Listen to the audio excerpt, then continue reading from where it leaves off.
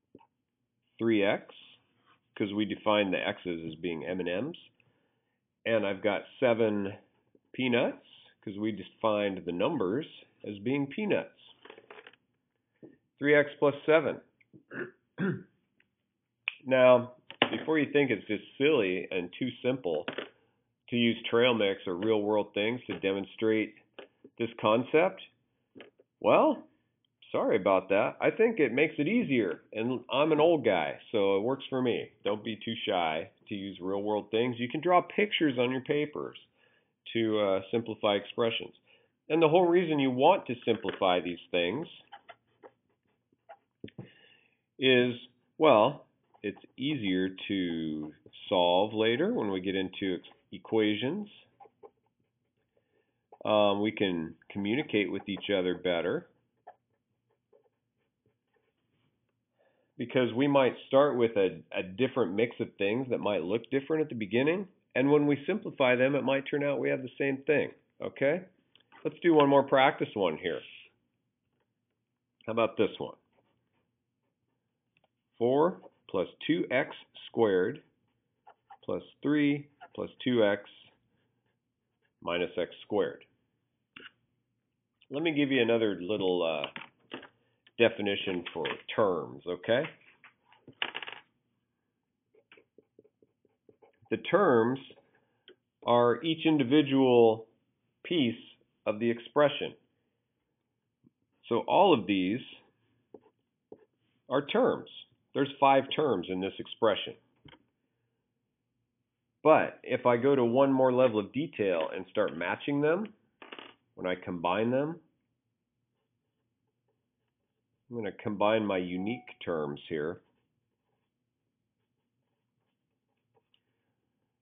If I take the x squareds and kind of put them together, and then when I combine them, I just get x squared, right? So there's actually just, even though 2 terms show up in my original expression, there's one term. Okay? Now they're gone. I'm just keeping track of everything I do. Next, we've got this guy. I have no other terms that are like that. Nothing like it here. Okay? So I'm just going to add that down there. That's another unique term. And then finally, the numbers. Highlighting pens are fun. Highlight the numbers. There are 2 terms in the original, but when I combine them, I have one term. So here I actually have 3 unique terms.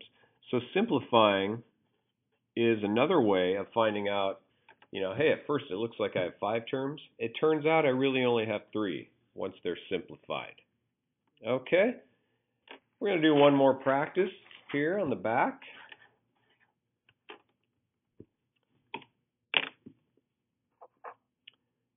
(3x minus 2 plus 1 minus 4x plus x squared plus 2x, 3x squared minus 3.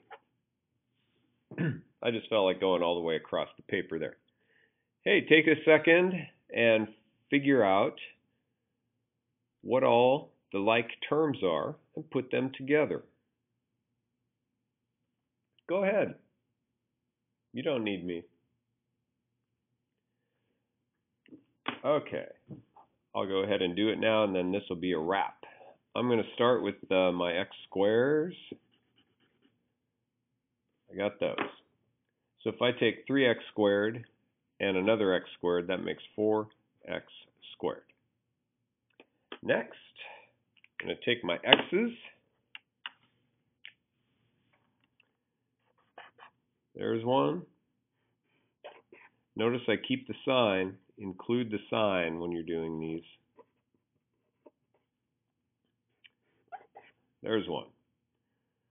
So I have 3x and 2x minus 4x. 3x plus 2x is 5x minus 4x equals x. Okay, so that took a little bit of work. You can do all that in your head. I just wanted to make sure you understand the process that's going on here. And finally, how about if I underline, or I'll circle. Let's circle all the numbers.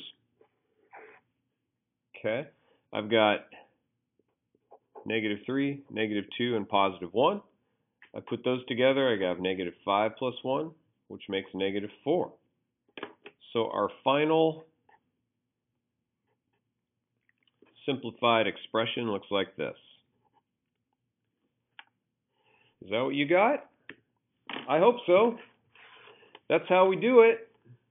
And if you ever have trouble in class and you need to grab onto something real, grab a fistful of trail mix and put all the M&Ms, peanuts, and raisins together. Okay? Algebra works in the real world, and sometimes that's the best way to make sense out of it when it's on paper. Thanks for watching, and we'll see you next time for episode 2. It's going to get crazy down in here. Bye.